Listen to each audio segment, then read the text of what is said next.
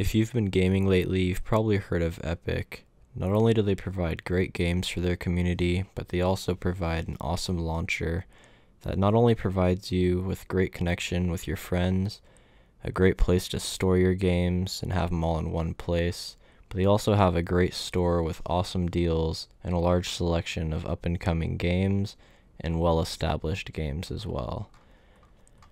The Epic Games Launcher is really cool because every single 2 weeks they partner up and give one free game away every 2 weeks.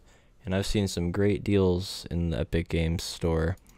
And just as an example, this week we get Thimbleweed Park, usually a $20 game, completely free. Looks like a great classic styled game.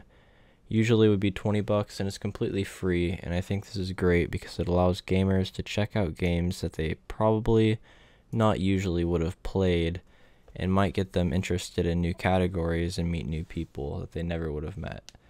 And it also shows you which game would be coming up next. An example here is Slime Rancher. This is a great title too, and I know these usually aren't free games, so Epic Games is literally just cutting the cost completely of these titles, allowing you to pick them up completely free and try them out. So maybe when those developers come out with other games, newer games, you can check those out because you already know you would like the developer's style. I think this is a great thing for the community, and it's a fun thing as well. They also offer, again, these great deals on a large selection of titles, and in this launcher you get that great connectivity with your friends. A lot of cool stuff from the Unreal Engine as well, which I think is really cool. Really great for the community. So if you guys haven't, you should definitely check this out. If you want to see more future content on any of these games, definitely let me know.